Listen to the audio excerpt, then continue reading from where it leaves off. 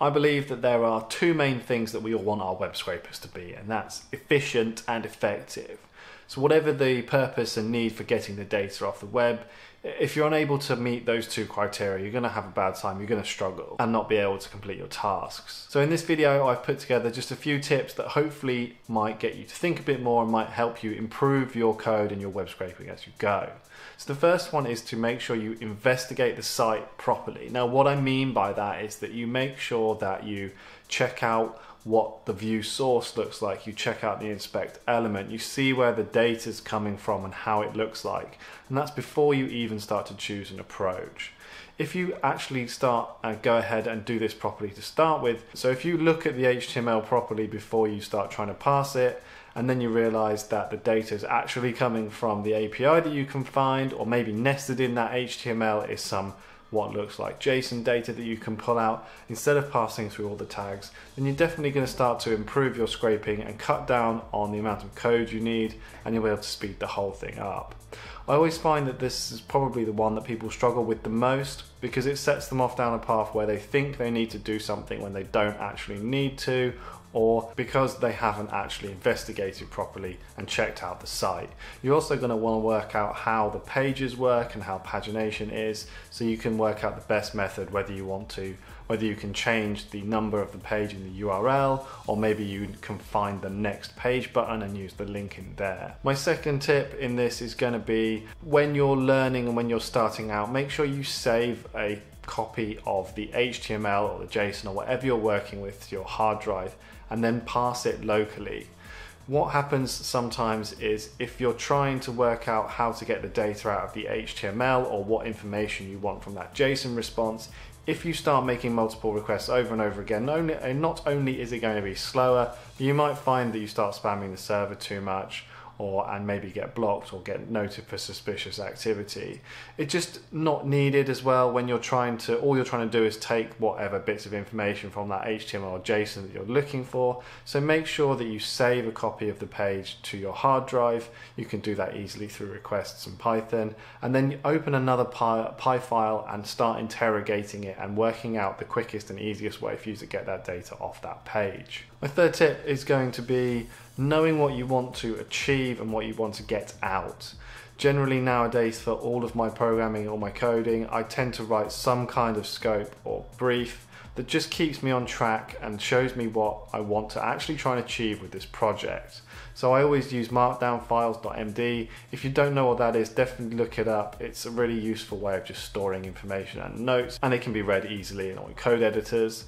What I like to do is I like to quickly write out a few lines of text at the top of what I think I want to achieve and how I'm going to do it. I'll write out things like, write a function to complete this, or take the data from here and then we need to clean it with this, write a function to do that. I just find that it really helps you keep on track and make sure you know what you're doing and where you're up to in your project. Otherwise you can just keep writing and writing and writing code. Before you know it, you've put something where you didn't want it to be. Maybe you're cleaning data as it comes out, and what you want to do is do it all at the end with everything, and you can help speed up your process that way. It's also a really good way of keeping track of what you're trying to do and what you've done so far. You can cross it off or just mark it off when you're done. And also when you revisit your projects, there's some kind of like a README file that's available for you that you can work with there.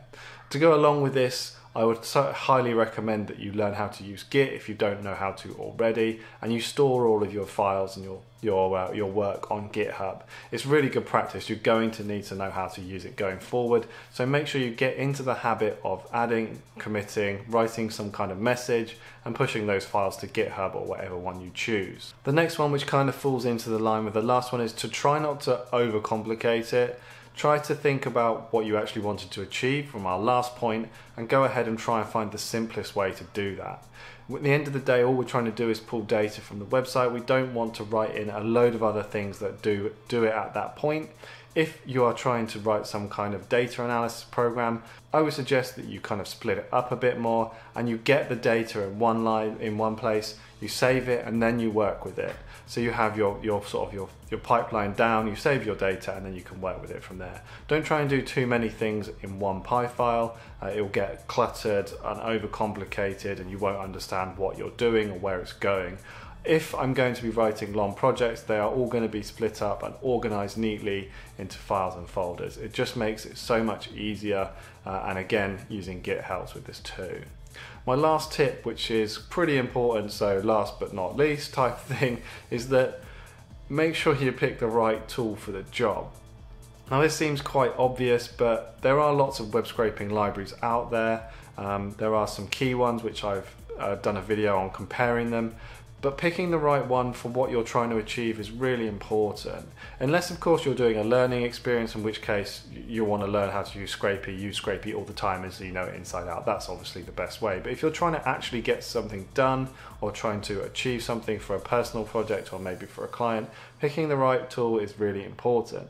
Now I tend to stick to the popular ones. I use requests a lot. I use request HTML a lot too. That's my favorite one at the moment.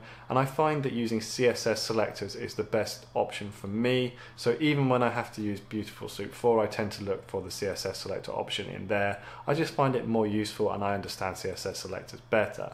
So if you're just doing a really short one-page scrape, I wouldn't recommend using Scrapy. You don't need to. Go ahead and use the minimum that you can get away with, or the one that's going to fit best. I often find that a lot of people come to me and say, I'm trying to do this, and they're trying to render the page. They've got request HTML, or they're trying to use Selenium or something like that, when there is just such a much simpler option there. If you'd have followed through these steps and investigated the site properly first, you might have found that the data is coming from an API endpoint and we can skip parsing altogether, and that just makes our lives so much easier and use up so much less resources. Or you might find that you actually do need to render the page, but you can get away with just using the Chromium browser in request HTML, or maybe you're using Scrapy and you want to use Splash. So make sure when you check out the site, you pick the most appropriate tool for the job. Maybe you're trying to do async, but you only need to do the request. Maybe you would look at AIO-HTTP because you just want to do a load of requests in one go. So this is by no means an exhaustive list, but I find that these are the ones I get asked the most or I come across the most, and I'm trying to find the easiest way to get you from point A to point B whilst learning as much as you can. So I definitely recommend that you start taking these on board. There's going to be more things like this on my channel, guys, so hopefully you've enjoyed it. Let me know down below with a comment and maybe hit that like button. Subscribe always helps too. I've got loads of web scraping content on my channel and more to come. So thank you very much for watching. I hope you've enjoyed it, and I'll see you in the next one. Goodbye.